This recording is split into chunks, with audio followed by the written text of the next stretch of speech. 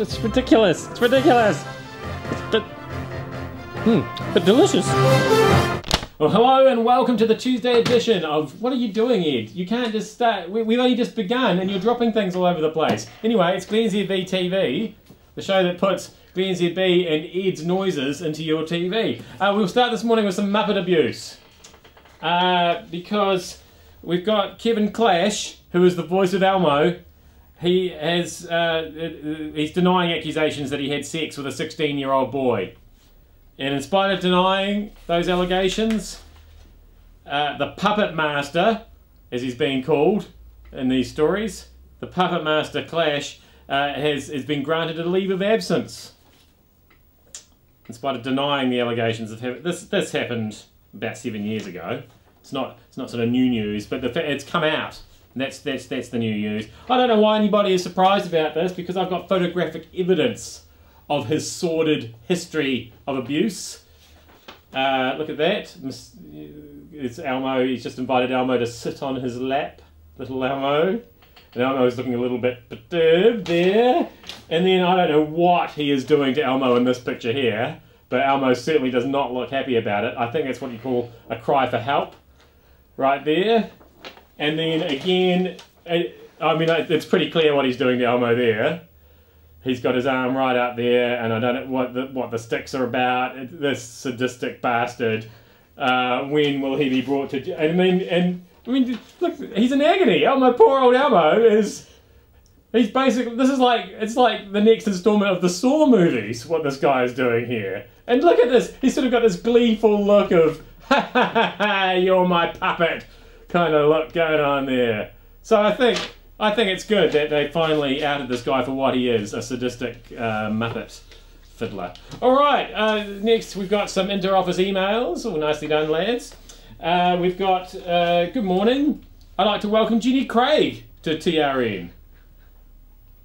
Jenny starts in the adult team today, so please make her feel welcome. So I guess she's starting with the adult team.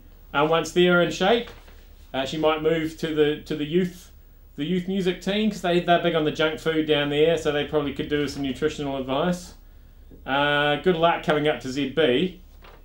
Yeah, Jenny Craig is now here at TRN, just sorting out. Good job. Welcome Jenny Craig. We've also, in the inter-office emails, and this is quite a serious one, yesterday, Westport News Talk ZB is not carrying program. The transmitter at Cape Foulwind is okay. The SCA system is not decoding.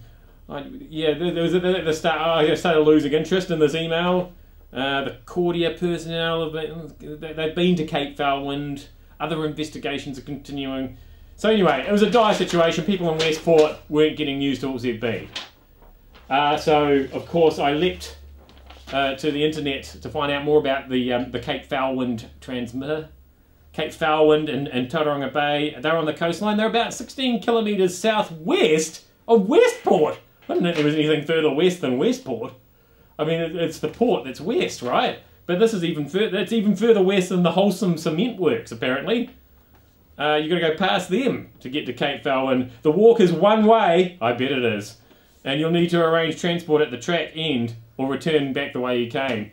So those poor innocent techs who had to go out and check the transmitter at Cape Foulwind, they probably never made it back.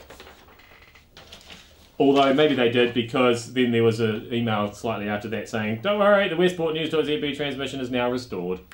So perhaps not quite as arduous getting to the transmitter at Cape Foulwind as I suspected. Right, we've got, oh, this is exciting, The Perils of Free Food, Part 2. So once again, I'm walking through the office yesterday, and I see a box containing these, and a box containing these, and I thought, ha ha ha ha, I'm not falling for that one, because we all know what happened last time I saw some delicious looking honey roasted macadamia nuts, right, Alan? I'm gonna dig into those. Not bad. Yes, that's right. And then I threw up the next day, which was nothing to do with my experimental cocktails from the night before. So I immediately took these home and fed them to my dog. And when I say these, I mean 2 boxes worth, obviously. And yeah, people say that you shouldn't feed chocolate to your dog because it will kill the dog, which is, of course, ridiculous. Because it's not the chocolate that kills your dog, it's the theobromine in the chocolate that kills your dog.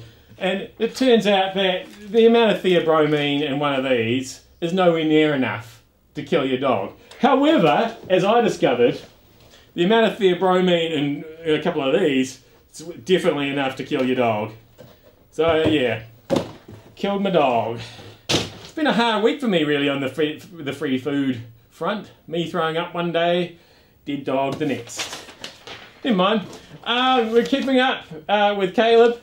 You remember I was talking about him yesterday. This is the guy who supposedly woke up last week and couldn't move his legs, and so ended up in Starship Hospital in a desperate attempt to try and get some attention. Well, I went and saw him yesterday, and this is him yesterday. Quite obviously, he was faking, because there he is getting around the place on crutches. Don't be alarmed, he's still got a whole leg, he's just bending it back. This is the kind of behaviour that I've come to expect from young Caleb. He makes things look worse than they really are.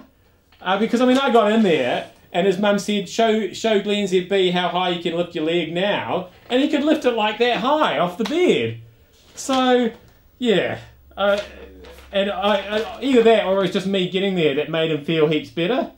It was either that, it was glennzb turning up that caused dramatic improvement in his condition, or it could have been the hours of physiotherapy and the litres and litres of antibiotics that they've been pumping into him through an intravenous drip. Could have been those things, or it could have just been glennzb. You be the judge. So yeah, Caleb, you big faker, get out of hospital. We've kept up with Caleb. Now let's keep up with Camilla. What are Charles and Camilla up to today? I know you're wondering this, because of course yesterday they had a big cocktail event in Auckland hosted by Kerry Woodham. I wonder how many dirty jokes she cracked. Probably not as many as usual. And Prince Charles loved the Top Twins, especially loved the invisible poi dance. And then Kerry said that apparently, she's quoted here on the News Talk ZB website. This is all very incestuous, this whole story, isn't it? We got the News Talk ZB host, I work at News Talk ZB.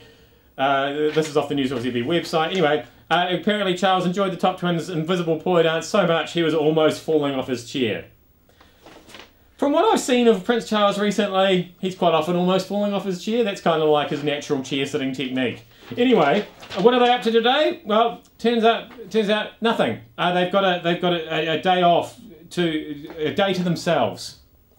So I got to wondering, what do Prince Charles and Camilla get up to on a day to themselves? Here's how I see it in my mind. They sit on a sort of a normal sized sofa, probably quite some distance apart from each other. And then they sit there and they look at each other. And one of them, maybe Charles, I don't know, says, "So, here we are then." And Camilla goes, "Yep, here we are." And Charles might say something like, "How about that invisible poi dance, eh?" And Camilla might say something like, "Yep, how about that?" And it pretty much goes like that, on like that for the rest of the day. Compelling stuff, eh? That's how I see it in my mind. I don't know how you see it in yours. Anyway, that has been glennzb TV. Thank you so much for having me in your telly. And remember, probably not a good idea to feed these to your dog, even though they're quite obviously dog food. Don't fall for that one. And thank you so much for having me in your telly.